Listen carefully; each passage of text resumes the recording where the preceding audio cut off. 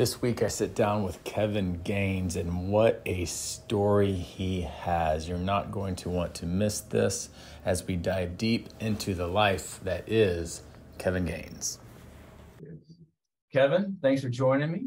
Thank you for having me. Man, I appreciate you. I appreciate what part of you I've gotten to know already through being here at Safe House and just being able to take the time to sit down, man. It's love to hear your story.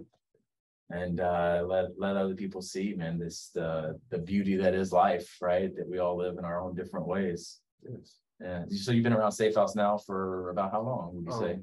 Well, going on 2 months. 2 months, okay. 2 months. Yes. And pretty quickly, you came inside and started helping us out. Yes. Tell me, how did that even happen?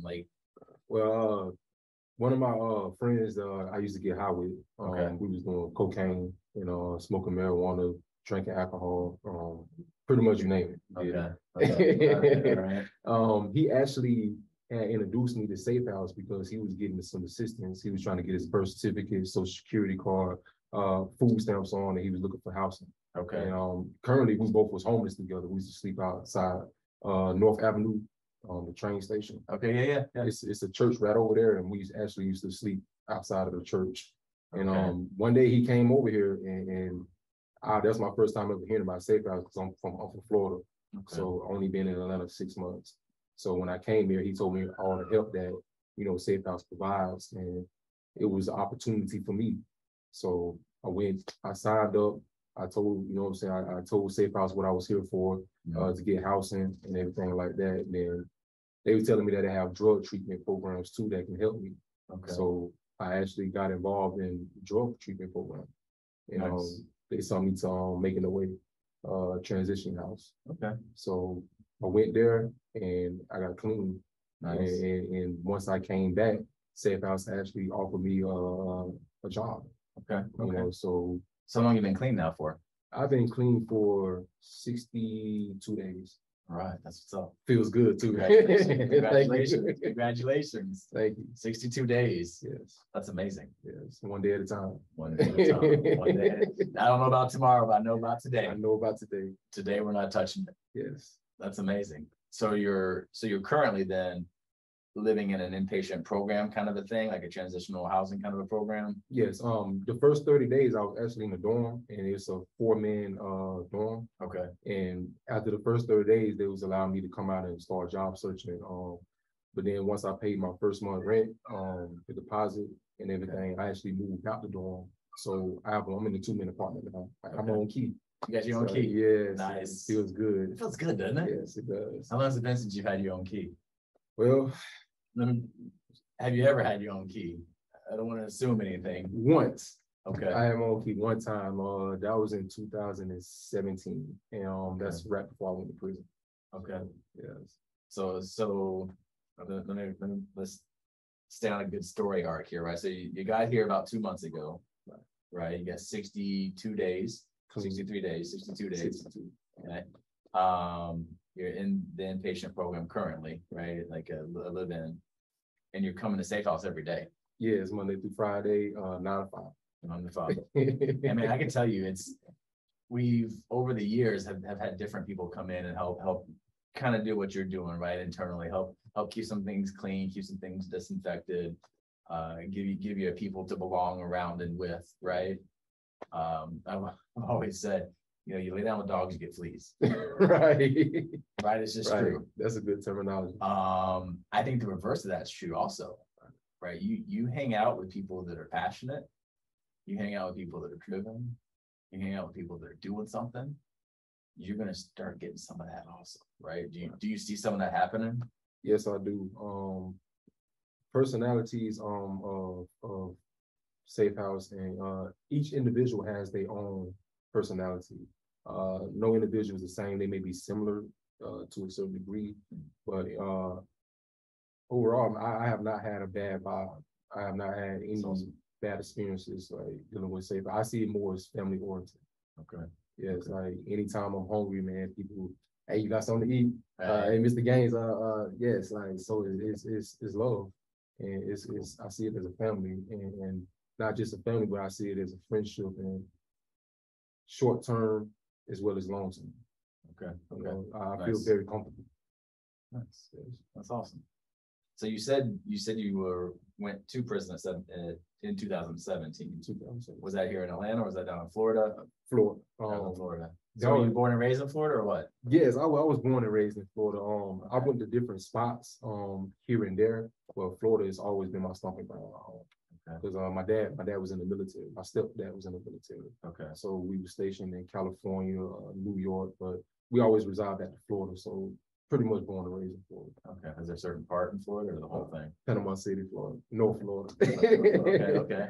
Party town, spring break. Okay. Yes. All right. Where all the kids would come and just act the fool for a little bit. I'm trying to tell you, yes. And you Right. got, Florida is like the trio states, you know what I'm saying? The 3 states, Okay. Georgia, Alabama, and Florida. So Right it's there, people the coming, Panhandle area. Panhandle, Right. yes. So it's people coming from those states, man. It's just a party time. Wow. Yes. What's that like growing up then? Is that just an absolute disaster? To some degree it is, because I got into a lot of trouble, Okay. as juvenile as well as adult, Okay. because of the partying, because of the drugs, the alcohol, the sex, it's all there. And it's like, if you have people coming from different spots, it's like, okay, I'll probably never see this person again. So let's just have a good time. And I don't have to worry about saving face because I might not never run across you again. So we can do whatever at that time, at that moment, for as long as we want to, how much of it we want to consume. And I don't have to worry about, an embarrassment coming back or so, oh yeah, such and such, because I'll probably never see you again in my life. So that's how like my city is. And being that way, it's a lot of things that I have, it's like the drug addictions, the alcohol, the sex, and prison, because that lifestyle comes with consequences. A lot of consequences. So at what age? So you're being raised in that environment to some degree, right? Yeah. Your parents probably don't want you in it, No. but you're a kid. At what age do you get into that space? Like, how does that interact with the locals there, and then all these kids coming into town? Well, I started 14 years old. Okay. Yeah, age 14. And I started they threw a block party, and it was one of my friend's birthday, and he was turning 16, and it's someone I went to school with. All right. So that's my first time ever getting high off weed. So a friend's 16-year-old birthday party, block party. Block party, yes. Okay, just like old school barbecue block party kind of thing. Yes. Okay. And then, yeah, we had, the females there, but all of us, was 14. So the oldest person there was like 17. He was turning 16. I was 14 at the time. Okay. So it was like pretty much in the same age range. And that's my first time, experimenting with marijuana. Okay. And I got so high and so drunk. We were drinking gin. I was taking shots after shots with no chaser. And I don't remember how I got home. Had you ever drank prior to that? No. So that So was my first time drinking, first time smoking. Yes. Okay. Yes. I got so twisted. And I remember I left. I said, man, listen, I gotta go. Because the next day I actually had to go to court for armed robbery. Okay. And so I couldn't stay out all night. And then I'm trying to hide it from my mom and my auntie. Right. So I remember leaving. I'm like, okay, I got to go. But I was so twisted. Like, the last thing I remember me saying is I got to go. And then I woke up the next morning in my bed. Don't even know how I got there. That's how, because that was my first time ever experimenting with drugs and alcohol. So my high was on a whole different level. Okay. And I guess I blacked out, but I wound up in the right spot though, in my room. So you're supposed to be at court the next morning. Right. You're 14. Yes. You never smoked, you never drank. No. At that point, but you had caught an armed robbery case. Yes. At 14. At 14. Yes. Having never been high, having never been drunk. Yeah. I was How's that sober. happen? Well, all my family, like I grew up in a household, like no one in my family has graduated with a GED except like my mom and one of my aunties. Okay. They got their high school diplomas. But the only thing that I grew up around environment is like the streets, is gang banging, selling drugs, robbing. Okay. You know what I'm saying? Very few people in my family actually had the opportunity. Well, they had the opportunity to work, they chose not to. Okay. They wanted the fast life, fast money, the women, the cars, street life. So I already grew up in that environment, like with my uncles and my older cousins, and I have two older brothers, so they was already doing things like that. But actually, here's a funny story though. Like, I actually went to my auntie, because she was the manager of McDonald's, and I asked her, can I start working? Because I want to get some money too. I don't want to be the only one that getting paid, and all my family members coming around with money and all this stuff. So I'm 14, so it's like, I want to start working. I want to get some type of money. So I might want to take one of my little girlfriend out. Okay. I'm 14. So she said I couldn't work until I was like 15. That's in the state of Florida. So I could get a summer job. So I'm like, I got a whole year to wait. So then I went to my uncle and asked my uncle how to teach me how to sell dope. Okay. You know what I'm saying? He cussed me out. He said, man, don't be calling my phone talking about selling dope, man, your mama kill me. You know what I'm saying? So that didn't work. So now I'm like, okay, I'm too young to work. I gotta wait the next year till I turn 15 to start working a summer job. Okay, my uncle don't want to teach me how to sell drugs. So the only thing now is, okay, I'm finna go rob a store. And that's exactly what I did. I went and robbed a store at 14 years old. Like a convenience store? It was a convenience store. Okay. Yes. And only got like $350 for it. It wasn't even a lot, but me being 14, that was the most money I ever seen, so to me, I felt like I was rich. You're like just floating as high as it can be at that point. Yes, it wasn't even $400. Now I think about it, I'm like, dang, so it's armed robbery. It was armed robbery. You're 14. Yeah. Where'd you get the gun from? I got a gun. You don't gotta tell me a name, of course, but like, yeah. How do you? I can guess, right? But how did you get a gun at the age of 14? Actually, my cousin. The old cousin. Did you ask for it? Did he didn't know that you borrowed it? He didn't know. Okay. Because he was actually living with me because I started staying with my auntie. Okay. So my older cousin, he was like 16, 17 at the time, but he was in the streets selling drugs. So, people sell drugs, you told, what I'm saying, firearms for protection, so you don't get robbed by, someone else, or someone might try to run off with the dope or run off with the money. So like they always told the guns, but I snuck into a room and I took it. I didn't want to tell him what I was gonna do with it. My uncle just cussed me out. You know what I'm saying? Like my auntie won't give me a job, I'm too young. So I didn't want to keep getting denied, no's. So I'm just like, man, hey, I need it. I just took it without explanation. Okay. And I got caught 2 days later for robbery. Okay. And they caught me at school. So they had surveillance camera, someone ratted you out. Somebody ratted me out. Because the person I was actually supposed to do it with someone else, and we was the same age, 14. Okay. And we actually went to the same elementary school. He was my best friend, at that time. We went to the same elementary school. Then we was going to the same middle school, and we got expelled.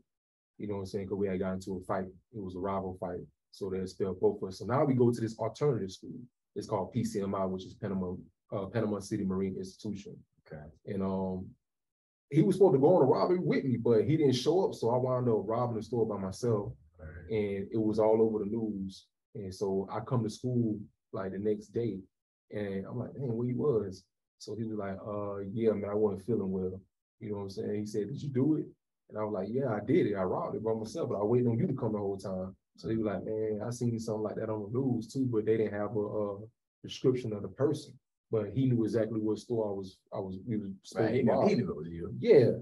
You know what I'm saying? Mm-hmm. So nothing happened that day, you know what I'm saying? So the next day I came back, he was sitting there too, you know what I'm saying? So he was like, man, I gotta go, you know what I'm saying? I'm not feeling well. So he got up and left, and like 5 minutes later, it was two detectives came in. They were like, yeah, is it a Kevin Gaines in here?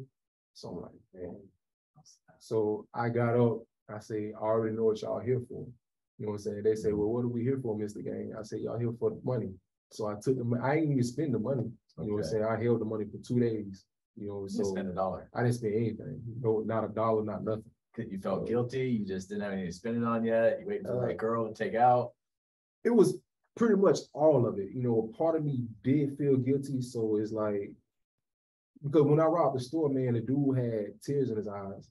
And yes, he did. He was scared. Was he a store owner, or was he just like a worker? He was a worker. Okay. You know what I'm saying? But I did feel bad about it. You know, the last thing I remember seeing is he had tears in his eyes. Oh, wow. And right before I ran out the door, I paused.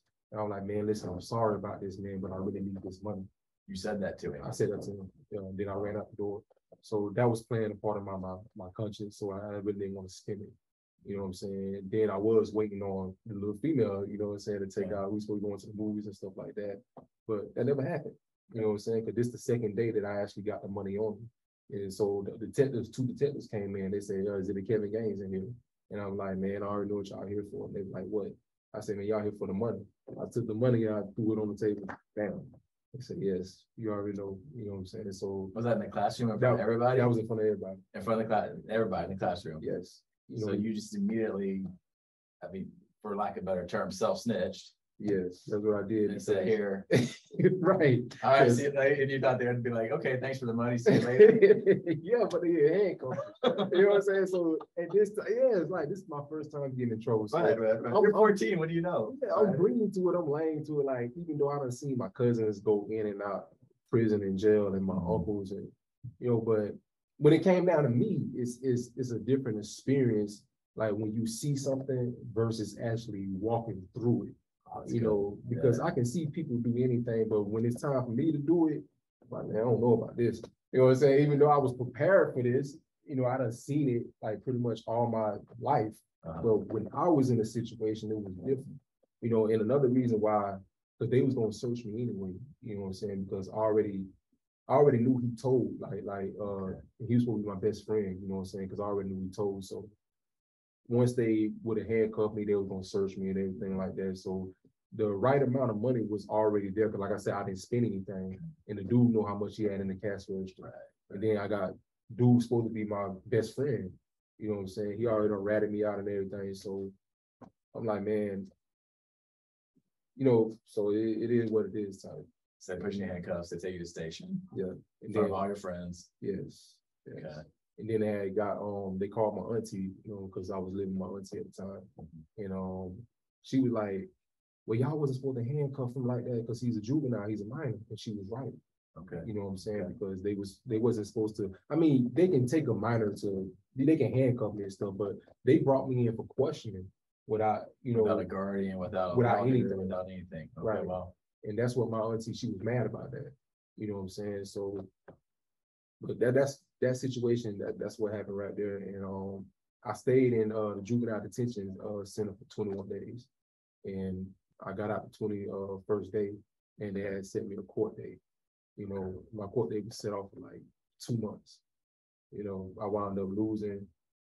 Then I wound up going to the jury, you know what I'm saying, the juvenile, it was a juvenile program. Okay. You know what I'm saying? It's like anywhere from 18 months to I'm 21 years old, you know. So but they didn't charge you as an adult or they didn't charge you that at that point. Not at that point. Okay. You know what I'm saying? They didn't charge me as an adult at that point. Okay. You said you were in for 21 months, you said? No, well, I stayed in from 14 to 21 years old. Okay. I was actually catching charges inside. Oh, for real? Yeah, battery on Leo. I broke the police nose, so they added like 36 months on to that, plus the robbery, then contraband, induced contraband, all type of stuff. So you got in, and your first offense, was that the first like legal? Was that the first law that you broke? That was substantial. Yes, it was. Yes. Okay, I'm not like asking you like, you know what I mean? But there's the first thing that you of any kind of consequence, of any kind of substance that you did illegal. Yes. Get popped. Yeah. And your best friend, you go in, and then you start catching more and more.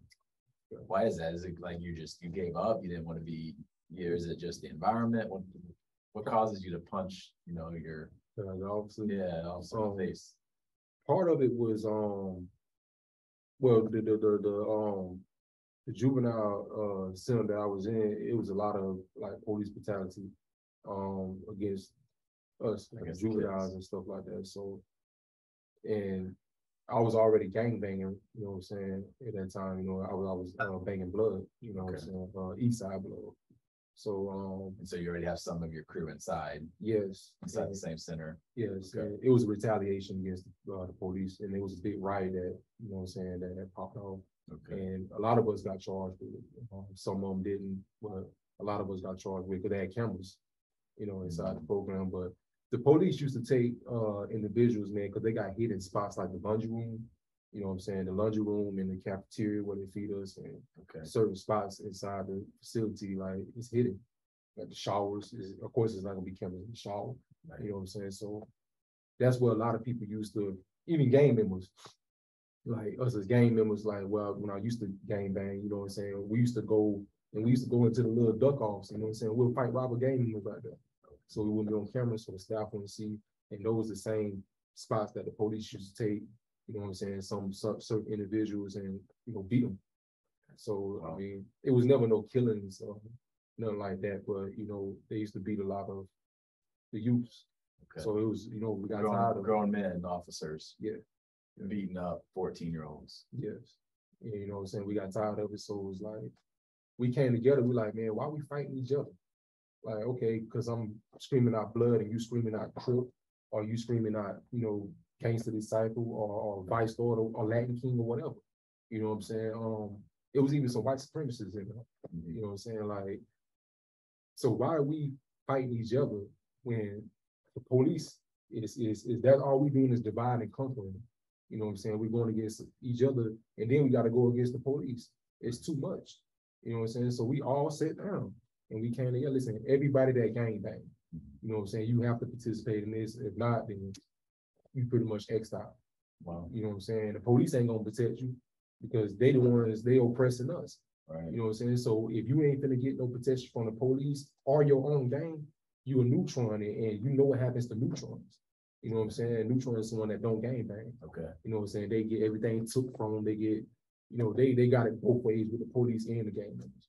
Wow. So we all came together and we sat down, we talked about it, man. We're like, man, we got to stop fighting each other and stand up. Wow. You know what I'm saying? Because they the one, they coming at us, and then we coming at us. So in the end, how do we win? We losing everything. And wow. So we picked a certain day when we was all in the cafeteria, you know what I'm saying? We eat, and it was a ride. That's what happened with that. And a lot of us got charged with it. And they had to do 36 months on to my sentence. You know what I'm saying? Then after that, I just kept catching like different charges, like introduction of contraband. So I wound up doing 20. I wound up getting out when I was 21 years old. I didn't even get sentenced to that much time. I just kept catching inside charges. My initial sentence was 2 years, 24 months for the robbery. So that was my first time ever doing it. So you 14-year-old go into this juvenile center, surrounded by 17 and 16-year-olds, and keep your nose clean for 2 years. That was the expectation. That was the expectation. Knowing that you're already in a crew, knowing you're already in a gang, but still going in here, that's absurd. I was supposed to get out when I was 16. That's absurd. So 16, 17. I don't know a single 14-year-old that has even half the self-discipline. Me either. Right? Like the idea that would be expected just shows you I don't even know what the right word would be. I'm sure there are people that they'll fill the word in for me, right? With their thoughts and their opinions, maybe their expertise, but man, that's just jacked up. It is. And then, like I said, that was my first time being a part of that environment, right? Because being incarcerated is totally different from being free. Even the gang banging is different, because in a free world, it's like you can do something and kind of hide out. You might be way on the east side, and then you might do something on the west side, or you might be on the west side and go to the south side. You can hide out, but in prison is more of a closed in environment, so you can't really hide out and do it because everybody's watching. You 100% can't go to this spot at this time. Right. Okay. You know what I'm saying? So it's more it's tight knit. It's more organized. It's more structured. Okay. And it's like if something goes down, it really goes down. Because it really ain't no running like you can do in the streets. Like I said, you can run from city to city and state to state in the streets. In prison, you can't really do that. You can go to the officers and tell them you want to check in, you fear for your life, then you got to fill out this state, and they'll put you in confinement, and then they might ship you to another prison. And sometimes they don't. They let you right back on the compound. So you still got to deal with that issue.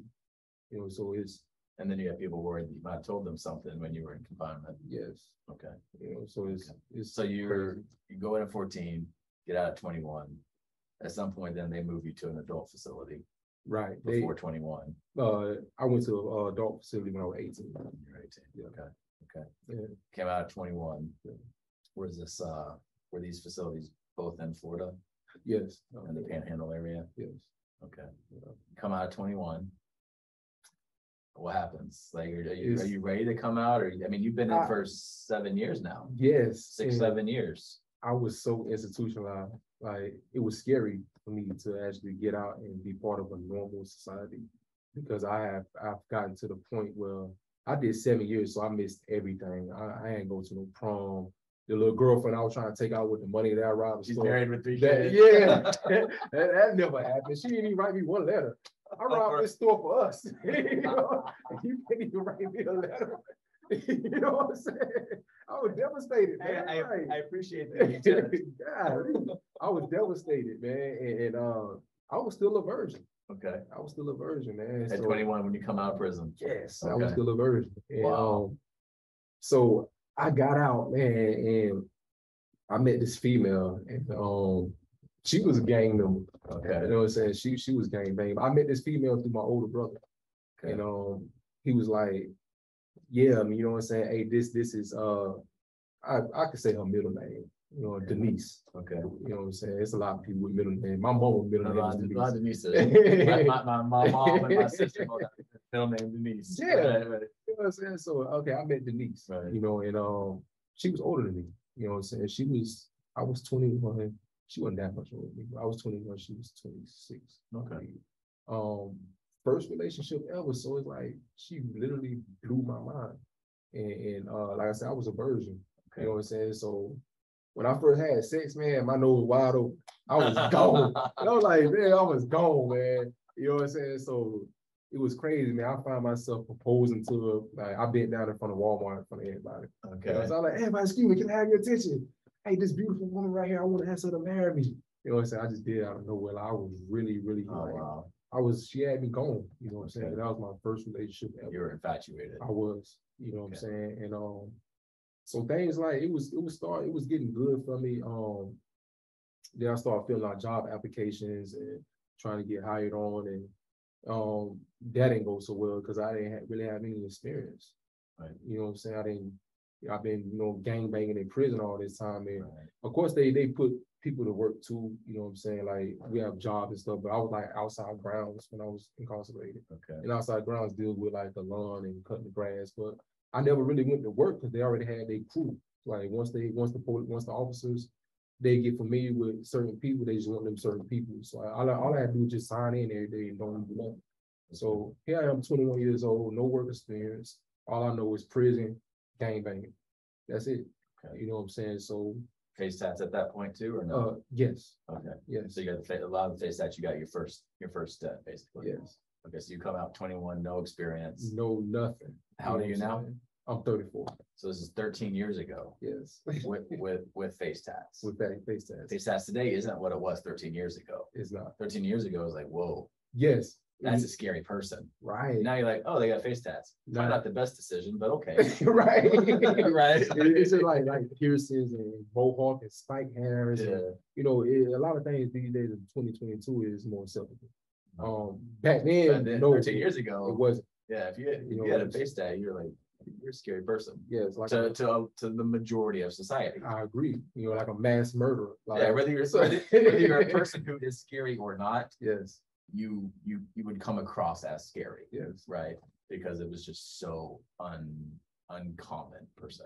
I agree. And that's the experience I started experiencing once I got released. Okay. And it's like, wow, I was like very shunned. Like I was like, you know, pushed to the side, swept under the rug. So it made me feel some type of way. I know it was my decision, you know what I'm saying? So I was very understandable, but I was like hurt, you know what I'm saying? Because I had all these ideas. I wrote a lot of things down within 7 years, like the goals. I had like short-term goals, long-term goals and stuff like that. Okay. And when I got out, I was like, man, none of this stuff is going how I thought. Like, you know, because I had this grand vision of me just coming out and running full speed. I'm like, getting the job, saving yeah, 10%, yes, giving 10% to your yeah. church, doing this, Listen, doing this.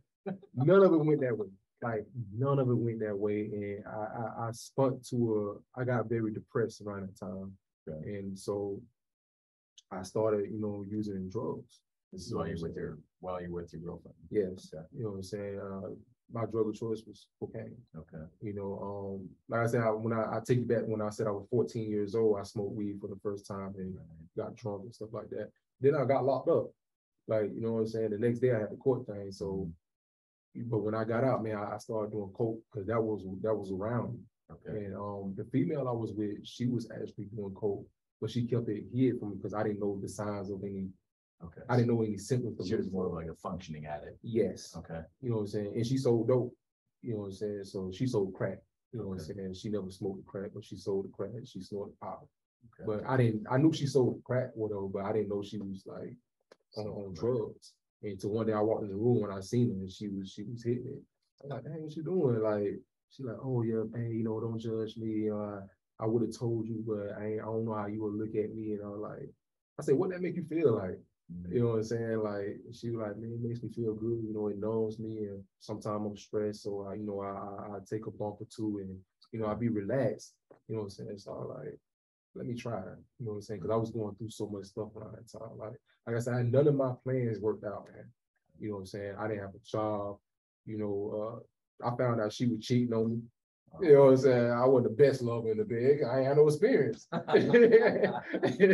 So she had to go to an outside source. So I was devastated. You know, so I'm finding all of this stuff out. You know what I'm saying? So it's like all these new aspects of life that you haven't had to experience. Yes. Right. And whether, okay. So I turned to drugs, man. I started doing coke and it took my mind away from reality.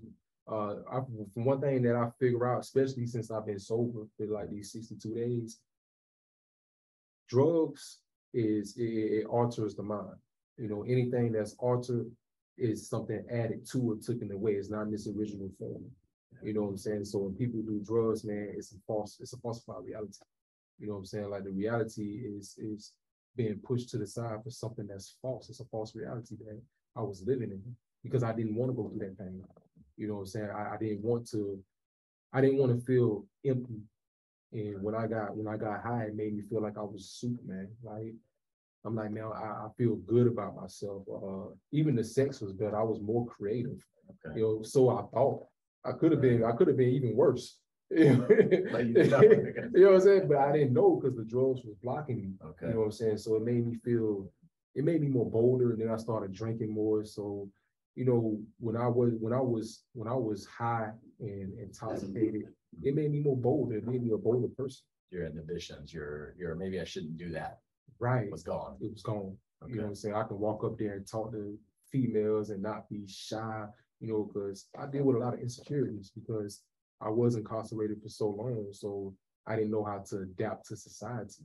And I didn't know how to be around people. Like one time I was walking down the street, I was going to the store to get a beer. You know what I'm saying? And one of my friends rolled past. They were like, hey, Kevin, you ain't in prison no more, man. Like he rolled past, but he stopped at a red light. You know what I'm saying? You're like, hey, Kevin, man, you ain't in prison no more, man. You ain't gotta be looking crazy like that. Cause I'm walking, I got a prison. It's a certain way that a person in prison walks. Okay. I have this prison walk. I got the tattoos. I'm looking around like, cause I embedded that. Okay. I did so long doing it. So I was institutionalized. You just walking like you're buck the whole time. Yes. And it was no need for that. You know what I'm saying? So which doesn't help you find a job. It doesn't. It pushed people away. Right. It pushed people away. Like I didn't have no type of experiences like dealing with anything. The only thing I knew was negativity. Okay. You know what I'm saying? Then like I said, I started getting more high, more drunk, you know what I'm saying? It just spun out of control with it. And me and her, like me and Denise, we wound up separating. Okay. Of course she was cheating on me anyway. Okay. You know what I'm saying? I was so like. But yeah, the Walmart experience together, man. Yeah, I know, right? I proposed in front of everybody, man. Like, and they was clapping, and she really had me going like she really wanted to do it. And I'm so blind and naive at this time. Okay. You know what I'm saying? Because I thought it was love, but I was just convenient for her. I don't understand. You know, So you're 21, you're with her until you're how old? I was with her until I turned 22. Okay, so what felt like forever, but It did. like a year and a half maybe. Yes. Right. Okay. It did feel like that. Still in Florida. Yeah. Where what happens next? Do you finally end up getting a job? Do you just keep gangbanging? Do you catch another case? I didn't get a job. I actually started hustling in the streets. Okay. You know, I was still gang banging, you know what I'm Okay. saying? So I just started doing, I gave up on the job opportunity. Same area, the Panhandle. Yeah, the Panhandle. Then we left Panama City, Florida, and went to Jacksonville, Florida. Okay. And Jacksonville, Florida, man, is crazy. So you flip coasts. Yes. Okay. Jacksonville is crazy. That's the biggest city land-wise in Florida. Okay. Geographically, like mileage, square mileage or whatever. Yes. Okay. And there's a lot of violence down there. So they, you know, it's crazy, man. We used to have a safe house in Jacksonville. Okay. It might have been around that same time. I didn't know y'all had a safe house. It was a gentleman and his wife. They came to safe house here in Atlanta and fell in love with what we were doing. They said we want to do that too.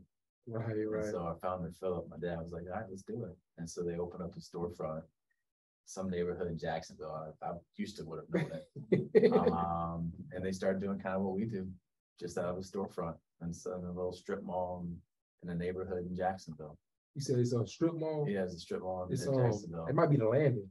It's something called the Landing. It's like it's downtown. It's like downtown. I know it was inner city-ish. It was urban-ish. Okay. You know what I mean? It wasn't like, you know, gated community suburb kind of a strip mall. It was definitely more of a poverty area. Okay. Yeah, they got a lot of it. Man. Jacksonville is wild, man. So you move to Jacksonville, you move with family, you move with friends, you just move because you're sick of. I actually moved with it was a female because after me and Denise had separated. Okay. You know what I'm saying? I had got involved with another female. Okay. And so y'all move out there, you start hustling, you start selling yourself. Yeah. Not selling yourself. Yeah, I get it. Comma. Right. All right. And it was even more crazy because I spun out of control even more because it's a bigger city. So it's faster paced, it's different mentalities, it's a different breed of people. Okay. It's more violent. You know what I'm saying? And man, from there, man, I had wound up catching another charge.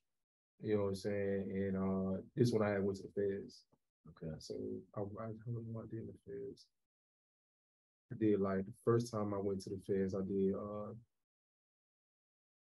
did 3 years. Okay. Yeah, I did 3 years in the feds. Okay. You know what I'm saying? What they catch you for? Gun charge. Okay. Yeah. Were you selling arms or were you just using it or just carrying it or? I was toting them for my protection because like I said, I'm not from Jacksonville, so that's my first time being there. And then the lifestyle that I was living and I was involved in, I was used to toting guns anyway. You know what I'm saying? So yeah, I had to add me a piece on me. You know what I'm saying? And so very different lifestyles. You and I at that age. The one point in my life where I was carrying a gun back when I was a knucklehead in my later teenage years, I told myself it was for protection. Right. It was really just because I wanted to feel cool. Oh, okay. Yours was legitimately for protection. Yes, yes. Mine was a status symbol of sorts. Right. Just I wanted to feel cool, wanted to be one of those guys. Right. I see. To you, it was legitimately a tool of protection. Yeah, because of the lifestyle. You know, and it was crazy, man. Like, it was real wild. Okay. I wound up getting caught with the gun. You know, I wound up, you know what I'm saying, doing 3 years in the feds. And when I was in the feds, I ran across Big Meech. Okay. You know what I'm saying? Big Meech, anybody who don't know who Big Meech is, Black Mafia family. The documentary on is that Amazon Prime? Is that on? Or is that Netflix? Yeah, I think it's Prime or it's either Prime or Netflix. It's one of them. Well, yeah, it's a documentary written by 50 Cent. Okay. You know what I'm saying? By Big Meech, BMF, and I was actually in the feds with him in the same dorm. You know what I'm saying? And I was actually with other mob figures and everything. So are you on the same crew or different crews? Different crews. Big Meech, you know, he originally came from Detroit and he started like BMF in Atlanta, Georgia. Black Mafia family, but he had Crips and Bloods inside of Black Mafia family. You know, that he actually united a lot of it. Me, I was just banging blood. You know what I'm saying? So I wasn't part of the Black Mafia, but we was in the same dorm together, not the same cell, but the same dorm. Like I ate with him every day. You know what I'm saying? Went to the yard and stuff like that, but I wasn't affiliated with the DMF though, because I was still screaming blood. You know, did you know who he was at that point? Like, was he already the big name that he is now? Yes. Everyone in your world knew yes exactly who he was. Yes, everyone did. And did that do anything to you? Did that that wake you up to, oh crap, this is where I'm headed? Or was it more of a, oh wow, if he can do it, I can do it? It was kind of both. I ain't gonna lie to you. I was inspired. I'm like, man, this big beach. Like this is who Rick Ross talks about. I think on Big Beach, Larry Hoover. You know what I'm saying? I'm like, okay, this is the real big beach. And it's like, I was inspired. I'm like, man, like a lot of people don't get the opportunity to run across like people in different like categories. This man, you know what I'm saying? Like they seize like $100 million from this dude, man. You know what I'm saying? Then he had like 200 million or something in assets. And I'm like, I'm really around this man. Like this man had connection all in Florida, Miami, Florida, everything. And so I looked at him, I was like starstruck. You know what I'm saying? Like then I'm like, man, like I want to be like him, but I don't want the time that come with it. You know what I'm saying? Because they gave Big Meech 30 years. You know what I'm saying? So I'm like, man, this is a pleasure for me to meet someone of this category because he's a business-minded individual. You know what I'm saying? Now, if you can take the street mentality and incorporate it to corporate, you know what I'm saying? Because even corporate is still a hustle to some degree because it's business. But if you can leave the street sense out of it and just, you know, it's and pursue it, you know what I'm saying? Even harder than the person pursue selling dope. You know what I'm saying? It's genius. It's sales, it's marketing. That's what it is. It's sustainability of income stream. Yes, it's the same thing. It's discipline because you know what I'm saying. Certain people sell dope. You got clocks. Okay, you clock in right here. Then you know what I'm saying. This is your time off, and we're gonna switch it around. You got this watch over here, so it all depends on what how your crew moves. It shifts. It shifts. It's organized. You know what I'm saying. That's why they call it organized crime. Well, because it really is organized, but it's just street, you know what I'm saying? So when I seen Big Beach, like I was intrigued, you know what I'm saying? And that really motivated me to, you know, be greater. But instead of being greater in the street sense, I wanted to take it corporate. You know what I'm saying? Use that same hustle mentality, just turn from a negative to something positive. Is that something that happened in your own head, or is that something that you heard him like espousing to others while eating meals around each other? You know what I mean? Like, did you take that and then turn it? Right, I took it and turned it because you know Michi still had his own little, you know, way of doing things. Okay. So they gave him 30 years. So it's like a part of him, you know, okay, I'll put it like this, like a part of him, like, you know what I'm saying, wanted to do that too, but he never really fully like discussed it. But I could see through his actions, you know, he was changing. Okay. You know what I'm saying? And anybody sitting with 30 years, man, you better do something, like, because you got pills, you trying to get back in court, so you got to be on your best behavior. And not saying that it wasn't genuine, you know what I'm saying, but I'm just look outside, I think out the box. So how was it that you, right? So you sit for 6-7 years initially, right? Your formative years, 14 to 21. You're out for a few years. You catch a federal case. Right. You go in for 3. You meet him. You see him. You're around him. What part of you says, "Let me take the good out of this toxic soil, yes, and use the good"? Like how do you get there? Because I would think a lot of people would just be like, still negative. I'm toxic. How can I be as toxic as possible? Right. But you have something inside of you that says, no, let me turn and make this work. Because like sitting there like day in, day night, day in and day out, like with him, I'm just like looking at like, dang, this man got 30 years. I don't want to be like that. I don't want to be in that category of being in prison for the rest of my life. Or I don't know, I already did a portion of it. You know what I'm saying? It's time for me to do something different. Excuse me. So that's where I was at with that. And me being around people, there's some people in the feds that got life sentences, 2 life sentences. They never going home. It don't matter how much money they have. It don't matter how many lawyers they have. You gotta understand the government prints money, so they don't need your money. You know what I'm saying? Okay, you can get You're not going to outspend right for lawyers more than the government's going to spend. And that's the thing about it. You know what I'm saying? So I don't want to be like that, and I'm not going to be like that. You know what I'm saying? So I really had to sit down and make a cautious decision. You know, do I want to continue doing this and wind up like them? You know, over street fame? It's not worth it. Yeah. You know what I'm saying? So okay. Then I started, doing things, and I actually got outside. I left the blood gang alone. You know what I'm saying? And I did that for spiritual purposes. So I had talked to blood say big homie. You know what I'm saying? Like big homie is pretty much like a sponsor, or my superior. Okay. That's the person that I go to. He molds and shapes a person. Your mentor, your big brother. I mean, yeah. Okay. He taught me the gang life, the lingo, the codes, the symbols, the signs. Okay. You know what I'm saying? The lifestyle of it.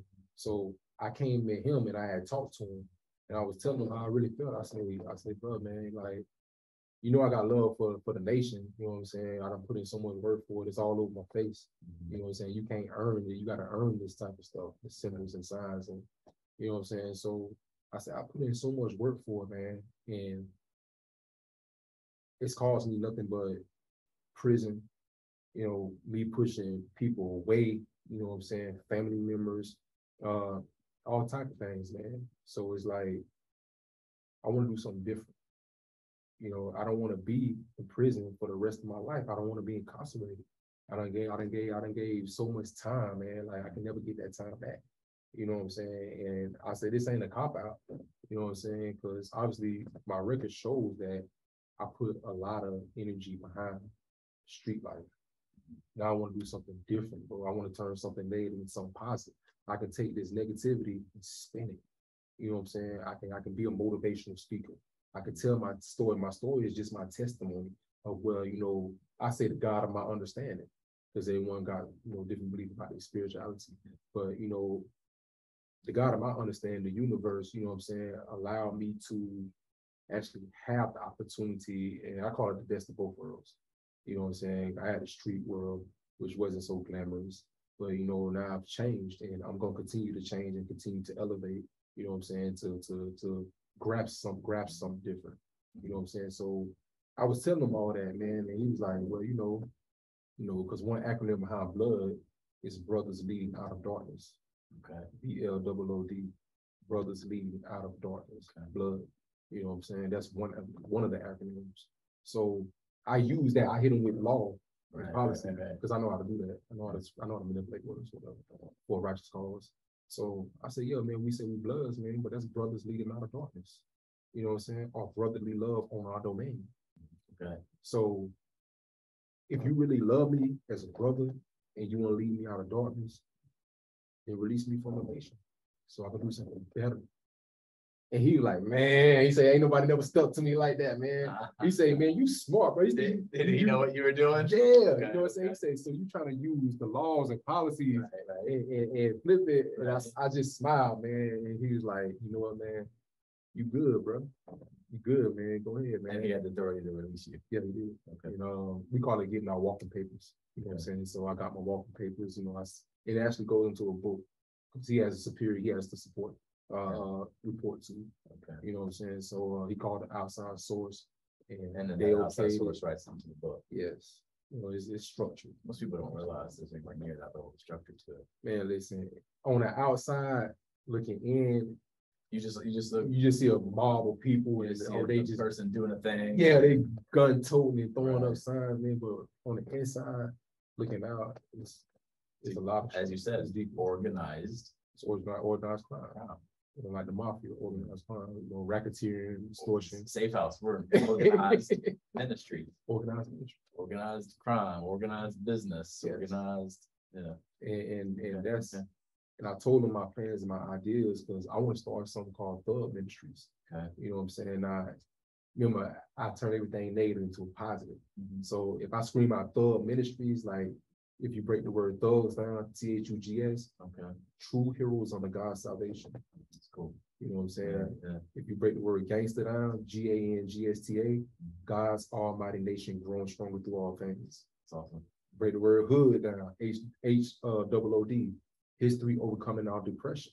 You know what I'm saying? Because you can be depressed in your mind. You know what I'm saying? So if you are depressed in your mind, you know, your actions is going to follow the way that you think. And I call it your ABA, which is action, behavior, attitude. And that's what equals your lifestyle.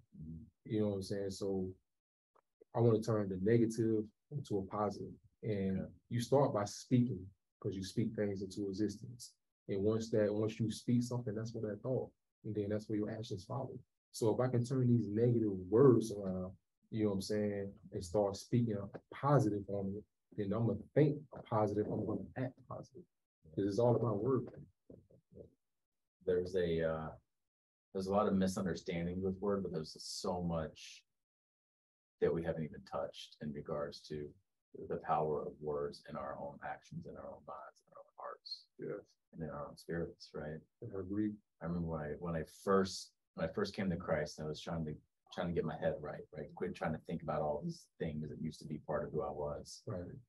The power of speaking scriptures out loud did so much for me, right? And I believe there's a spiritual truth to scripture accomplishing the purpose for which scripture is sent, right? And spirit reproducing spirit, flesh reproducing flesh. I believe there's a wholeheartedly spiritual truth in that.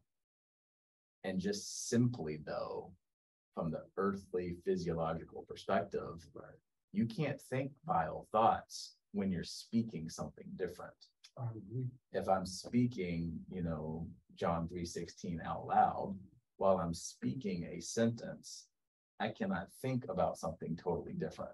I agree. Right? So I got this vile thing in my head. Be renewed by the truth. Your word is truth, scripture tells us. Right. And even if it isn't scripture, let's just say I know a poem about turtles. Right.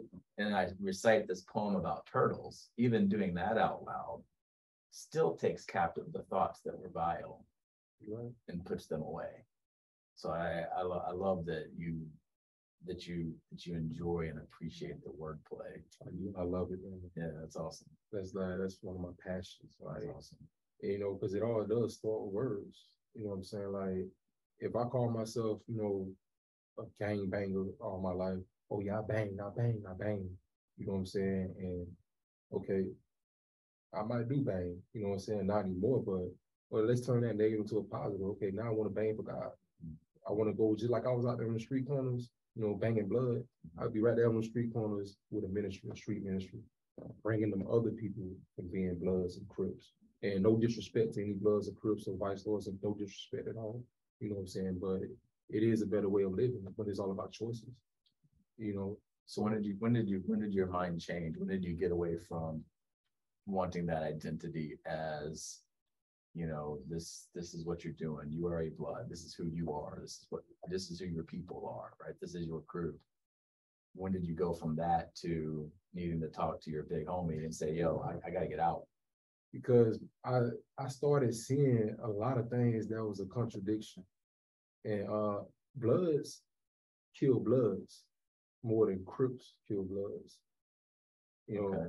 It's a lot of set tripping, because if you know the history of blood, the first blood set was Paru. That came around in 1972, 1973 area. Sure, we get the phrase Paru Nation. Yeah. That's Paru blood. That's what I'm saying, California. You know what I'm saying? So that's the first, you know what I'm saying? And that's West Side, West Coast. And then you got East Coast Bloods. You know what I'm saying? Someone from California came, you know what I'm saying, to New York and started the East Coast Bloods. Okay. And the East Coast Bloods is really cleanup set. They like the cleanup crews. Like, they're the ones that are violent, vicious, and they're the ones they're going to put in some work if work needs to be done. Like, no questions asked. They very, they're aggressive. You know what I'm saying? So frontline infantry kind of thought. Yes. You know what I'm saying? So you have a lot of the West Side and the East Side, West Coast, East Coast Bloods. It has different concepts of how you should move and how you should not move. So sometimes it's a war that starts because of the different concepts. You know what I'm saying? And oh, well, we east side, you know what I'm saying? Well, so we don't have to answer to the west side, or, you know, well, west side, we the first, so y'all do got to answer to us. You know what I'm saying? So east side is more renegade. Okay. You know, it's more like renegade. What we gonna do, we want to do. So it starts wars, you know. So I start seeing, I'm like, man, this is so crazy. I'm like, all of us blood. Like, it don't matter if you west side or east side, it's still blood at the end of the day. You know, it's brothers leading out of darkness. Brotherly love on our domain, but we not living off that. You know what I'm saying? We stabbing each other. You know, it doesn't, it's a division. And when you divide, you can be conquered. You know what I'm saying? And we divide and conquering ourselves. Why? It don't make sense. All because of a different ideology. So how does that take you to a new thought process then? How do you land on God? How do you land on the message of the cross? How do you land where you landed? Good, man. Like, God was the only person that can get me through that craziness, that madness, man. And I used to go to sleep with a knife on me every night. I used to walk to the shower with a knife on me. You know, everywhere I went, I had to have a knife on me, man. And it's not a peaceful way of living. You know, it's not. It's like, I got to go to sleep and wake up and wonder if somebody gonna be standing over me. I don't want to live like that no more, man. You know what I'm saying? So it's all about choices, you know, and I made a choice to want to live a better life because I got tired of doing the same thing. You know what I'm saying? Then you got people that say, oh, well, you know, we're doing it for a righteous cause. And, you know, that might be true, but you can go by doing certain things a whole different way to where it's not, you know, you're not jeopardizing your freedom. You're not jeopardizing your life. You're not jeopardizing people around you. You know what I'm saying? Because I'm doing the same thing. I still want to lead people out of darkness. I'm just doing it in a different way. You know what I'm saying? Same concept, different way of going about it, in different ways through my actions. And that's what led me out of it, man. That's what led me to God, because I ain't had nobody else to call on. You know what I'm saying? I used to call my mama, that's my best friend. You know what I'm saying? My mom is my best friend. Like, I tell everything. She knows, like, pretty much everything about me. Dude, from the 10 seconds you were on the phone with your mom before we started, I was like, man, this dude's mom's cool. Yeah, she is, man. And it touched her because she started crying. When she started crying, and then you lost it. Yeah, it's like, hey, because she like, Kevin, you've been through so much, and I'm so proud of you. You know what I'm saying? And she thanked you for giving me this opportunity. Came right out, man. Like, you can feel her love just seeping out of the phone, man. Yes. Yeah, that's cool. And, you know, she always been in my corner, like, you know, no matter what. But she gonna tell me about myself too, because she's not gonna. Well, that's love. Yeah, it is. Yeah. You know, she's gonna tell me, like, Kevin, you know, just because you're my son don't mean I ain't gonna, you know, get on you and tell you what's right and what's wrong. But at the end of the day, you are a grown man. So the choice and the decision that you choose to make, you know, it can be beneficial, not only to you, but to people around you, or it can be detrimental. You know what I'm saying? So I'm gonna tell you the right thing to do, and I'm gonna tell you the wrong thing not to do. But the choice is up to you, because I can't make you do anything wrong. You know what I'm saying? But she gonna tell me about myself, whether I like it or not. And I gotta respect it. You know? Many more moms doing that these days, and more dads doing that these days too, right? Yes. Yeah. We definitely do. So you get out of the nation, while you're still locked up. Yes. in Jacksonville, right? It's where you're living at that point. You end up getting out. But you're a neutron at that point, though. Yeah. And I don't know if we got time to get into what that looks like, but so you end up getting out. Yeah. After a 3-year stint. And you said at one point that was your first time getting the Fed. Yes. I mean, yeah. I went again, right? Because that was my first time. Okay. But I was out on federal probation. I violated my probation. Okay. With a new charge. Oh no. So you didn't just violate, you got a new one. Yes. You know what I'm saying? It's all like, oh man. And you know what I'm saying? How long do they send it to you this next time? Just 18 months. Okay. You know what I'm saying? Because I had called, the charge had actually got dropped. You know what I'm saying? It was a gun charge. So, but they couldn't prove that I had the gun on me or anything. But being around the gun, and I'm a convicted felon, I wasn't supposed to be around it. You know what I'm saying? So my cousin wound up taking the charge, but they still violated me because I was around it. You know what I'm saying? So Federal Hang probation out with dogs, violation. you could please. Yes. Right. Yeah, yes, that terminology. Right. Yes, that goes right back to that. You Right. know what I'm saying? And even though they ain't finding on me, I'm just by me, the police had stopped us, you know what I'm saying? Because my cousin his tail light was out. So they give him probable cause. And when they stopped, he's smoking weed, so he smelled the weed, another probable cause. I'm like, man, this is crazy. And here you are in the Oh, backseat. man, I'm like, I'm on federal probation. I'm all this ain't look. So I'm already on the phone texting my mama. Like, cause that's my best friend. I'm like, oh man, I'm like, go on, man. Like, cuz tripping. Like, Oh, even I can. yeah. So, oh man, it's crazy, man. And I showed up in jail. You know what I'm saying? That violated my probation. But you were done banging at that point. I was. You were living a life. You were personally living a life that was clean. Right. Hanging out with people, not so much. Right. But personally, you were. Yeah, I was. You know, I was done banging and everything. I wasn't. So you go in there, you're neutron again that time. Yeah. Which it's been over an hour already that we've been talking. Yeah. Maybe we need to have like a follow-up at some point. You end up getting out a second time. Yeah. You're what, 26 maybe at this point? This time I was actually 27. I was like 27, yeah. Okay. 26, turning 27. Okay. Around time, and that's when I had met my baby mama. Okay. Yeah, I got 2 beautiful daughters. Oh, do you? Yes. That's what's up. 5 and 6 year old. That's They love me, man. That's so cool. I got a long story about that too. You know what I'm saying? Wow. Yes. Where are they down? Like, we don't need to go into names of like their city or not. Are they in Florida? Are they in Georgia? Where are they at? No, they actually in Georgia. You know what I'm saying? They in Columbus, Georgia. It's number like an hour and 40 minutes away. I got a sister in Columbus, Georgia. That's crazy. Yeah. Yeah, they in Columbus, Georgia, man. They beautiful. That's Cool. cool. Some beautiful little girls, man. Yeah. I missed out a lot of their life. The 5 and 7, you said? 5 and 6. 5 and 6. Yeah. I missed out a lot of their life because I went, you know what I'm saying? I went back in 2017, you know what I'm saying? I did another prison bid. Okay. You know what I'm saying? So I missed out a lot of their life. Wow. You know what I'm saying? But it's crazy, man. The girls still love me. So they know who I am, because my baby mama, she actually showed them pictures of me, and I used to call on the phone and talk to them, send them my voice and everything like that. But she never brought me to see me, though. She had a lot of stuff going on. Wow. She moved from Florida to Georgia, got involved in a whole nother relationship, crushed me. It crushed me. While you're locked up. Yeah, because me and her was together when I left, you know what I'm saying? So when you got locked up, you were together, you had one baby, she was pregnant with your second, or she'd already had the second? She already had the second, but the second one, she was still in diapers. Like, you know what I'm saying? Baby. Yeah, both of them was in diapers, but my oldest one, around that time, my oldest one, she was walking and starting to formulate, sentences. Those are fun stages too, man. Yeah, you know what I'm saying? My youngest one, she was scooting. We had them so close together that every year for 1 month, they the same age. And then, I think there's a term for that, like Irish twins or something like that. Yeah. Is that what it's called? Every year for 1 month, they're the same age. Then my oldest one take off. You know what I'm saying? So that's how close we have them together. Wow. Like, my baby one was pregnant twice, 2 times, you know what I'm saying, back to back. Pretty much pregnant for 2 years. Almost. You get locked up.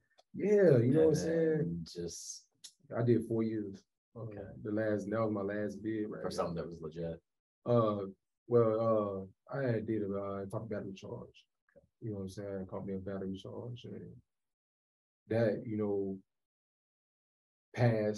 the pass came up, you know what I'm saying? Even though I wasn't banging anymore, you know what I'm saying? It was still a multiple time felon. Yeah, right. You know what I'm saying? And people still, people never forget what you might have changed your life, but that doesn't mean that other people have changed their life. Mm-hmm. And I still have a right to protect me and my family.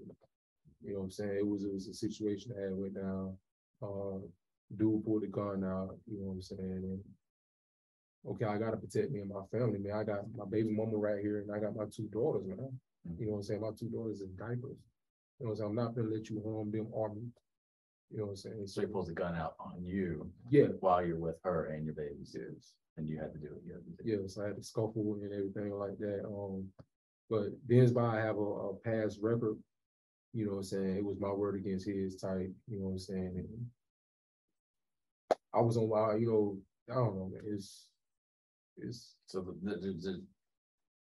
at 14 you do something stupid. Yes. Legitimately stupid. Yes. Some would say, well, Kevin didn't have any choice. That's all he'd ever seen in life. And there could be a case made there, right? You also have a fantastic mom. So you knew better. I did. Okay, so you do something stupid, right? It's not a mistake, it's a bad choice. That's what two different things. Yes. A mistake is, oh, I knocked over my coffee. Right. A bad choice is I picked up the coffee and I threw it on you. Right? Two different things. Two major differences. So you made a bad choice at 14. Yes. Your teenage years, all the way into 21, you're in lockup. Yes. Just surrounded by people that make bad decisions for a living. Yes. Generally speaking, that's a big paintbrush. I probably shouldn't paintbrush that big, but that general idea. Yes. Okay.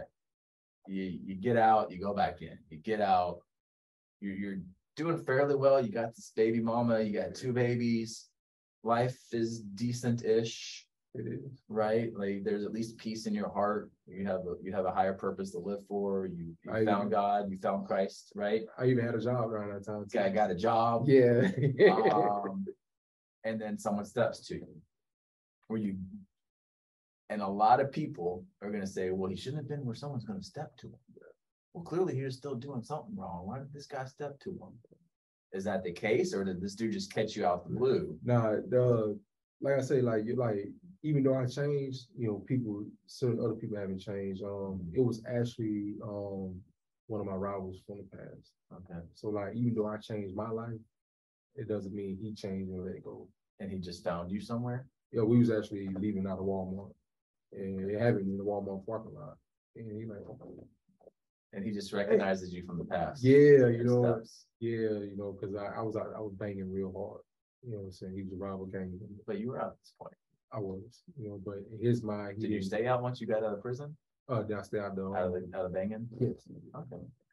So it legitimately is just something that cop backs up to you. Yes, because of the choices I made That's rough. In the past. And, you know, people say karma, you know what I'm saying? Sometimes people get karma in different ways, but sometimes karma hit through the same person of what you've done. And sometimes that same person, the exact same person, can come back and get you. You know what I'm saying? Then sometimes other people. That's what happened. That's what happened. You know what I'm saying? And I accepted it like I wasn't fighting for me. I was fighting for my family to protect them. Okay. Because I jumped in. You know, when he pulled it out, the only thing I think about is my girls, and I thought about my kids first, and I thought about my baby mama second. Because I don't want to have my kids, you know what I'm saying, them just my seed. Right. But my baby mama gotta be there just in case something happened to me. She still gotta be there to, you know, raise them. You know what I'm saying? So when he pulled, that's the only thing that was in my mind. Okay. So I'm tussling, we tussling. You know what I'm saying? And gunshots go off. Like there was 3 gunshots went off, but we tussling. You know what I'm saying? So no one gets hit? No one got hit. Okay. No. But like a discharge of a firearm, you cut that part. Yeah. It's his story against yours. That's what it is. You know what I'm saying? You're a lifetime criminal. So based on your record. Yes. Not based on who you are as a man or as a person. Yes. But just on the record. Yes. And so you lose out. That's what really happened. You know what I'm saying? And the thing is, wow. I'm gonna tell you a funny story. I seen him because he wound up getting locked up too. Okay. Yeah. It's crazy. It's the same thing with the coma thing, you know what I'm saying? But we wound up, he was like right next door to me, you know what I'm saying? I was in a different dorm, but we all go to the yard together, you know, we go eat, like they let the dorms out together.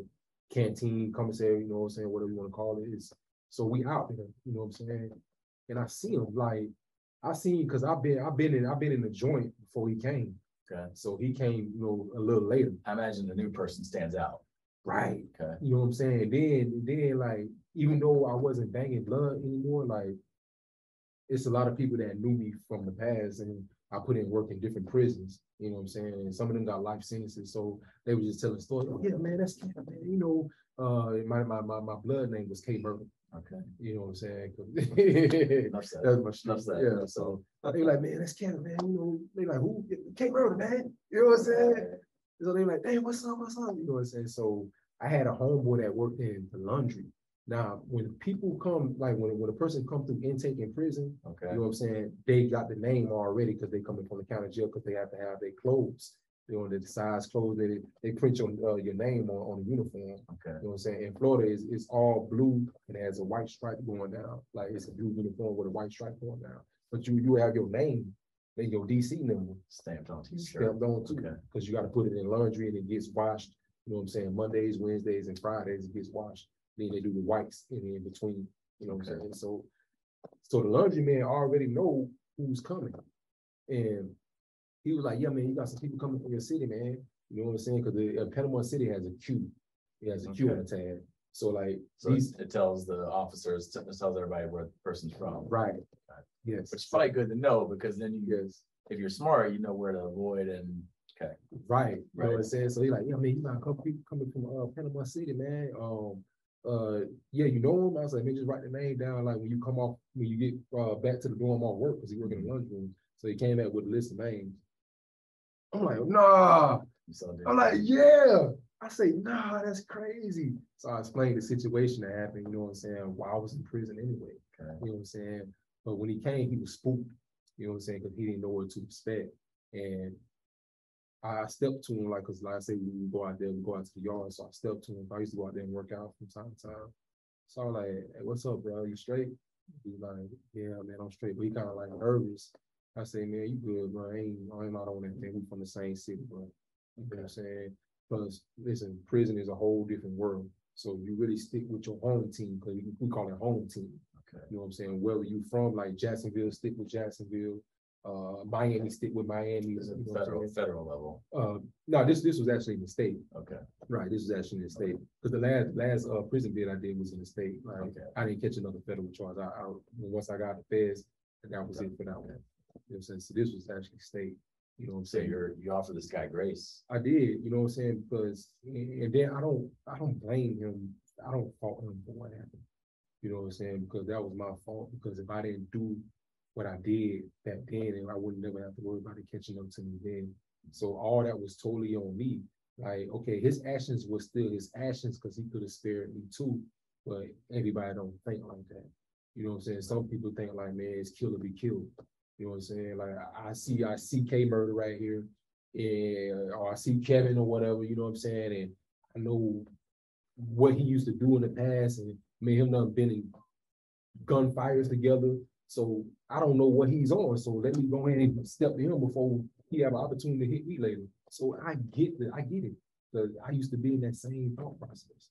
You know what I'm saying? But now I don't think like that. I don't feel like that, nor move like that. So you're offering grace and mercy to a guy that is the cause for you being locked up away from your babies. And because you know it's the right thing to do. I do. Because you realize he only stepped to you because of what you had done in the past. Yeah. And then some of it was out of fear. You know what I'm saying? Because if self-preservation to a degree, right? Because listen, if you see me now, what if you see me again 2 days later? You don't know if I got a gun on me, and I still feel the same way about you because it was an ongoing beat. It's not like you're like, oh, let's go grab coffee and talk about the time we shot guns at each other, right? Like you're not gonna do any of that. It's the lifestyle. Yeah, and I totally get it, man, because I used to be there. I used to be like that. So I can give that grace, right? Because you have empathy. I do. You can not just feel bad for the pain. You can tangibly feel the pain. Yes. Because I've been in the same situation, man. And a lot of it be out of fear. You know what I'm saying? I told the guns out of fear. You know what I'm saying? Like you said earlier, protection. Yeah. You know what I'm saying? You weren't clout chasing. You weren't trying to be a thing. And you know, it's crazy, man. You know what I'm saying? But now I don't gotta walk around with no guns. You know what I'm saying? And God has given me grace and mercy. So I can show grace and mercy to other people too. There's a new freedom. Yes. That comes without having to carry anything. And it feels good, man. It feels good, man. It really do. You know what I'm saying? I can sleep at night. I ain't got to worry about no gunshots. I ain't got to worry about police because I ain't doing nothing illegal. Yeah. You know what I'm saying? I'm not doing nothing illegal. I come to safe house. You know what I'm saying? Yeah. Yeah, but we have to do like a check-in again, like maybe 6 months from now. We definitely I mean, can. we're gonna still see each other every day, of course, here. Right. But and that's where we sit down and say, okay, man, where are we at now? Yes. And just be able to let people just walk along beside you in their own hearts and in their own minds. Yes. Right. And just let you keep being the light that you feel called to be. You know, because man, your ability to, I don't know if I want to say it's your ability or just God's divine hand on you. It's probably both. Right. Like to take what the devil meant for evil and let it be turned and used for good. It's beautiful, man. And I'm excited to see what's in and what's in store for you in the future. I appreciate that. And it's cool. It's and we got to figure out a way to keep you connected to your baby girls for sure. Yes, I know. Maybe that's one of our next objectives to start working on. We can do that. Yeah, We can do that. Get you a career, Yeah. a little bit more stable, right? Yes, sir. But we're gonna do that when we check in again. And So, but man, thanks for sitting down, man. I mean, Yeah. sitting down with me, being vulnerable, sharing your story. thank you for having me. It's a beautifully painful story. Thank you. There's a lot of, man, really, inside of that story. Thank And there's a lot of, wow, how cool is that? Right. Inside of the story. You know what I mean? Yes, sir. A lot of injustice in the story too, which we didn't even talk about any of that stuff. Right. We didn't even get into any of that. Man, it's seen, just so you know, and you're seen. And just keep doing that. One day, today's gonna be day 63. It's not yet. You still gotta earn it, right? Yes. You gotta earn it. Yes. And I'm happy, man. I really am. That's awesome, dude. It's a pleasure. Thank you. Yeah. Yes, sir.